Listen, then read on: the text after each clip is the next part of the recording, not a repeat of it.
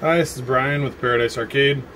We had a little defect in this marquee here, so I was going to strip the ink off and show people kind of what the difference is with the adhesion promoter versus non-adhesion promoter. I don't have a marquee printed without the adhesion promoter, but basically if you got a little bit of this corner up, you could actually work a piece up like that without the adhesion promoter and just peel and the entire sheet would come off.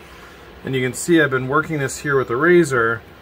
You can get a little bit of it to come up, but it's actually pretty sticky.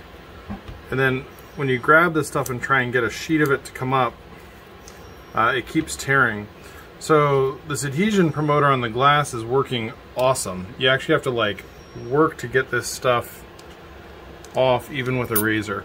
Yeah, it's basically extremely difficult to peel up. So this adhesion promoter we've been using has been working great. I spent about 3, 4, 5 minutes just getting this little corner up, because every time I get under the ink it tends to break off.